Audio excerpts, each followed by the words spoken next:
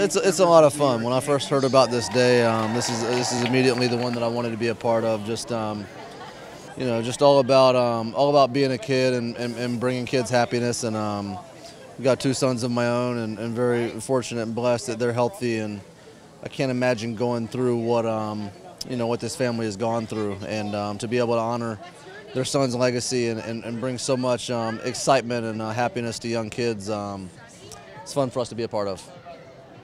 Brett, this gives new meaning to playing in the dirt. I know it's something you do every day, but very special for the Yankees to be here. Yeah, it is. I mean, it's always fun for us to be able to bring a little bit of attention, not just to organizations, but individuals who are doing special things in the community. And this is obviously something that we wanted to bring a little bit of, shed a little bit of light on, and lift some people up, and just try and continue to raise money for pediatric cancer research. All these years you've been doing Hope Week, what are some of the lessons that you feel personally you've learned from being part of these events? I think we can all, kind of get lost in the shuffle and live life, a little too quickly at times, and just try and slow things down and enjoy your family and enjoy each and every day. And you never know what may come your way. And like I said, I've got two sons of my own, and just try and enjoy my time with them and let them get muddy when they want to, and let them be kids.